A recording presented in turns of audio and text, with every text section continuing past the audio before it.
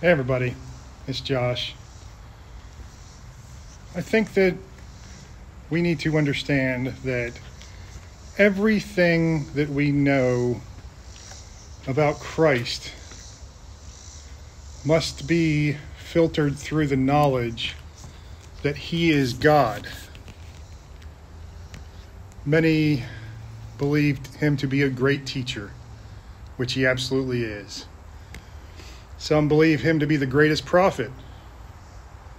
Some believe Him to actually be the Messiah, or even a God, a small g God in their mind, in the case of some Hindus. But if you look at the context of His life, His words, He is the creator of the universe. He is the Alpha and the Omega. He is the Lion and the Lamb. He is the Almighty God. Now, yes, He might be different in the fact that He is God who limits Himself. But God the Father limits Himself as well. He doesn't want to, let's just say He has a plan, and that plan requires us to have free will. Now, it could be any number of things as to the reason why we have to have free will and why things have to play out according to the fallen, according to the consequences of that free will. But people say, when asking, if God, why evil? If God is so good. But what you're not understanding is the polar opposite of that. If God came down and said, I am God, this is the power, you disobey me, you're going to go to hell. You obey me, you will have an eternity of peace in heaven. If He says this, we are slaves. If He says this, we are no better than robots. Now, why would He not do that? The biggest reason I can think off the top of my mind is, why would He do that? God can create anything, including the outcome, if He's trying to reach a certain outcome in a certain way. He would just make it happen. He doesn't need people. He doesn't need free minds thinking. He doesn't need creativity, anger, love, hate. He doesn't need any of that. In fact, any darker emotions are ones that we created. We created because our nature cannot accept, for the most part, that we are not gods ourselves. When Adam and Eve ate the forbidden fruit, the tree of knowledge, they did this and they instantly had the understanding of a God, a small g God. They instantly knew right from wrong. They instantly knew shame and guilt and jealousy and lust. They knew all of these things, and it was a nightmare for them. Think about it. It's the same as any of the fallen angels. They have known the perfection, the glory of being one with God, of being one with a God who is all good. And you say, well, if He's good, then why did He have the Israelites kill the Canaanites, or any number of the hordes and cities that they told Him to drive the people out of, that God told the Israelites to drive the people out of? To me, that's easy. God must intervene at a certain level. He must reach out because there are fallen gods, because there are fallen angels. He must save his chosen people. He must keep them from complete annihilation. While it feels like we are being thrown to the wolves, we are not being thrown to the wolves. As I said, Jesus was our life vest. He was God in human form to come down to save us, to keep us completely from destruction. Now, this is not some magical cure. A little sweat bee flying around me.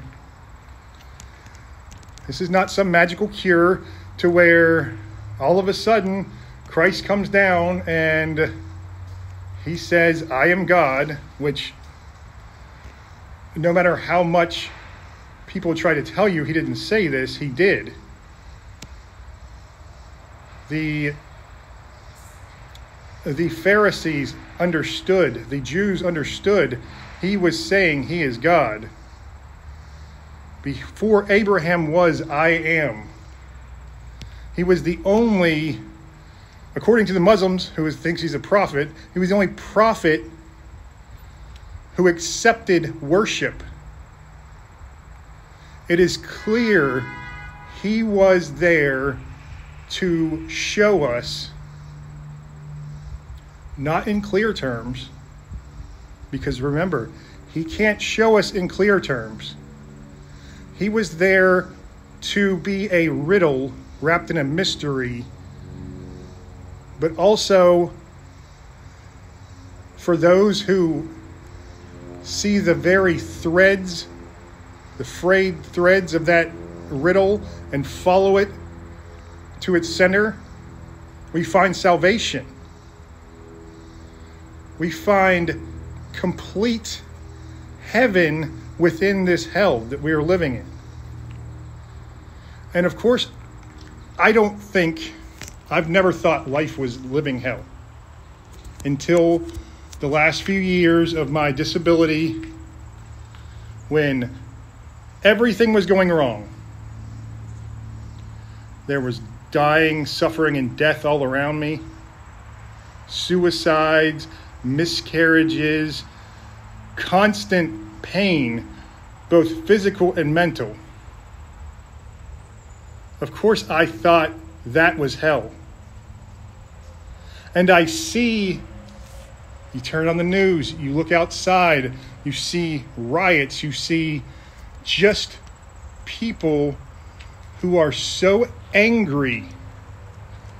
And half the time, they don't even know what they're angry about. They lack purpose. They lack meaning. Think back to COVID. During the lockdowns, they wonder why people went crazy. First of all, if you think about it hard enough, it seems like somebody wanted that to happen. But that's just a theory that makes the most sense to me. But during COVID, we had our purpose stripped from us. Almost everyone was in the same boat as I was, who was on disability. I'd had my purpose stripped from me, 10 years before that. So we had to give up our livelihoods. People had to lose their businesses. Everything had to be shut down. Now, for a couple days, it would have made sense. All right, so you understand what's going on. But that wasn't how it was. It was a systematic takedown. Because if you have your purpose and your livelihood stripped away from you, you are desperate to find a purpose. And there are powers, evil powers in this world who will point you in the right direction. point you in the wrong direction, but the right direction for them. They will point you towards destruction. They will point you towards murder. They will point you towards all kinds of gruesome things, telling you you are the one in the right because you are justified in that rage. You are justified in that jealousy. You are justified in everything you do in the name of these things.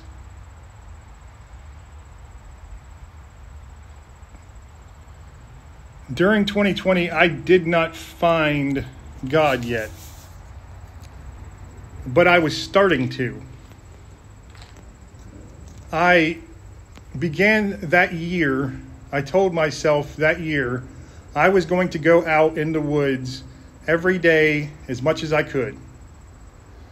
And I took my girls out with me when I could, and I stayed out there, and unless it was a day that was 100 degrees out, I would go out and just explore like a child. When I was a child, everything was a great exploration, and it was all unknown to me. I went out and I loved living life. I think that's why so many were awoken starting that year. Even if it didn't happen that year, even if it happened 2 years or more after, like it did for me, that is when my eyes were starting to get pried open. And I was starting to understand and see the reality. That there's no purpose in this life that's going to last. There's no meaning in this life that's going to last. There is only God. And there is only one true God. And Christ our Lord.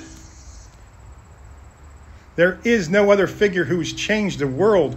There is no other figure who has been a force of good, a fierce force of purity upon the world like Christ has been. Jesus will always love you.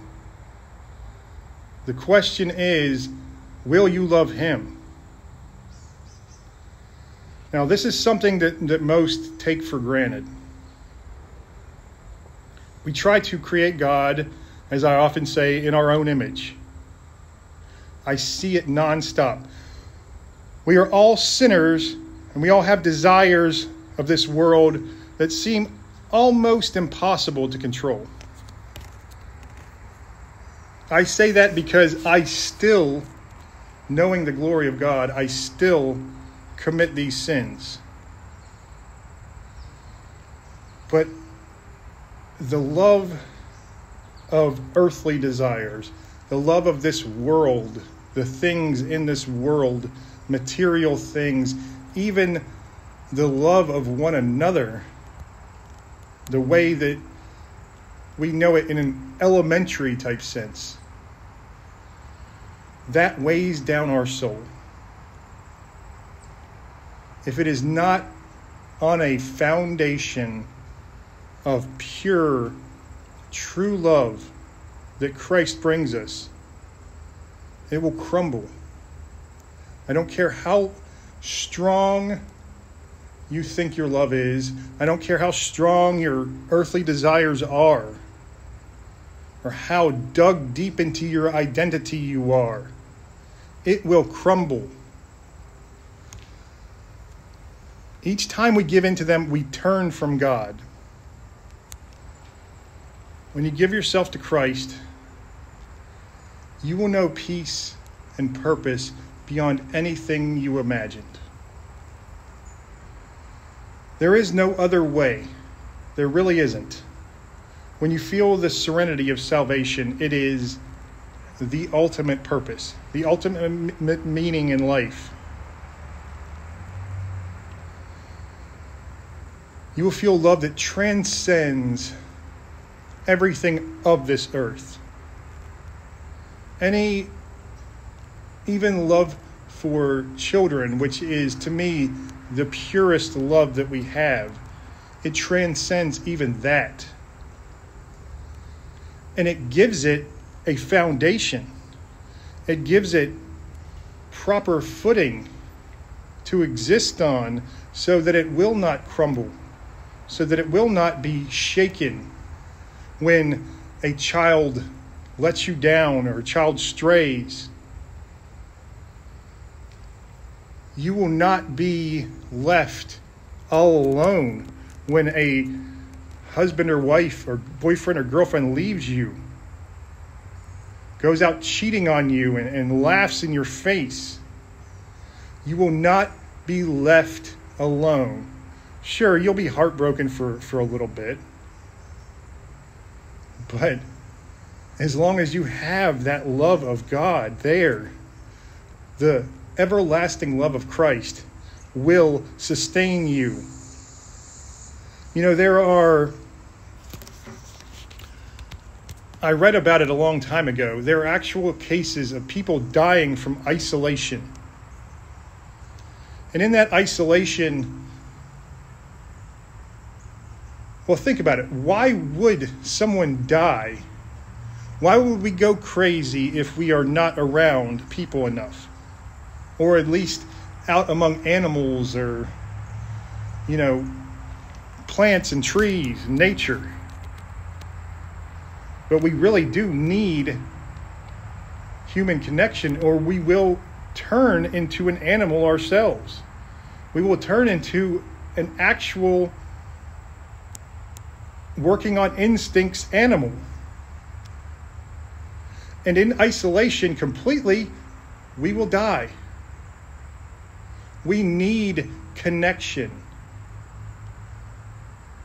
And why is it that some people during COVID did so great and had such a great time, even when they were locked up, and why others seem to go crazy?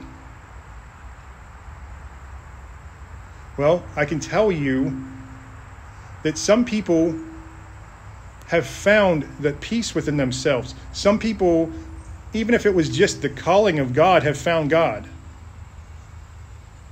And then some people have that need, but they don't understand why. They have to be connected. They just have that draw. They can say, oh, I want to be alone. And even if you're not alone, you can be lonely. And you can be alone and not be lonely. It doesn't make a whole lot of sense until you understand it from a biblical point of view, a philosophical point of view, I guess, at least. We are like this because we need the ultimate purpose that others bring us. We need the ultimate hope. We live on just a few things. We live on love, we live on hope, and we live on purpose and meaning. With those three things, if we have all three of them, we are golden. It doesn't matter what cards you're dealt in life, we will be successful, we will be happy, successful as far as finding meaning in life, because obviously we have that meaning. You can be living on the streets and have more meaning in life than someone living in the biggest mansion. With the love of Christ, with the blessing of the Holy Spirit, the peace that it gives you, and the hope that it brings you, we can live through dark and horrible suffering and find that they are not some hellscape. They are not some curse in our lives. They are simply the prophecies of peace in the future. And so it gives us that hope to keep moving through the darkness. Now, I beg of you, the biggest question I hear from young Christians or, Christians who might be lukewarm, is something a sin? Stop thinking and overthinking about, is this a sin? Is this not a sin? Am I living in sin? Am I being... That's not what a relationship with Christ is about. We have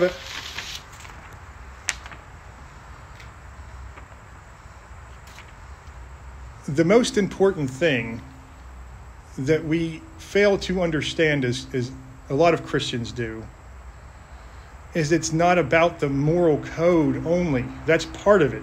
The moral code comes after the relationship. The relationship is key. I don't care if you are living in the worst sin you can possibly imagine. You're out there and you're a serial killer, I guess. You're abducting children. When Christ comes to you and changes you, you will have the need to repent. You will feel the sting of your sin. I've said it so many times. Every time I sin now, I picture in my mind that it's just another lash, that it's the skin breaking from being whipped all over. It is a nail in the hands or the feet. It is raw skin rubbing across splintered wood. And those were just the things of this world that I know, that we know that Christ went through for our sins. There must be so much more outside of this reality and the spiritual or the divine, I don't know. But there must be so much more that he went through just to save us. Now think about it. Is there any other that you know who can go through that suffering because they love you so much? I don't know anyone. All right, everybody, that's it for today. I love you all. God bless.